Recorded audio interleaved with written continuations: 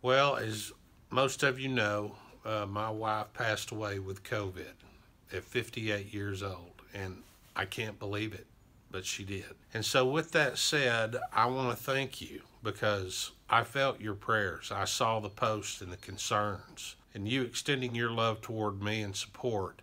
I truly felt it. You know, preaching the gospel, sharing the word, is just that, sharing a word. And words either have meaning or they don't. And that's for both you and me. And now I've experienced the loss of my wife of 30 years.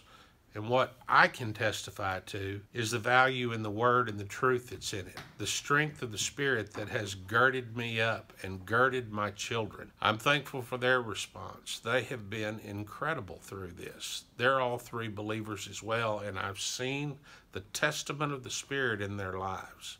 Again, this is only words until you've walked through it. And then for me and for my kids, I can tell you it's a very real thing.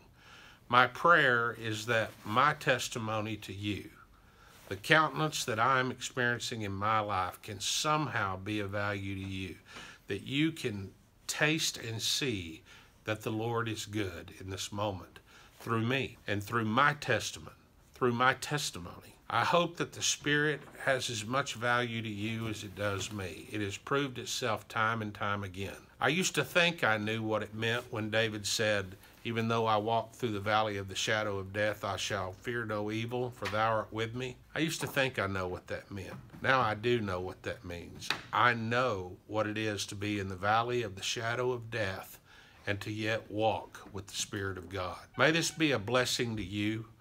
May you hear the testimony of the truth of Christ Jesus, and may it ring true in your heart. And finally, more to come.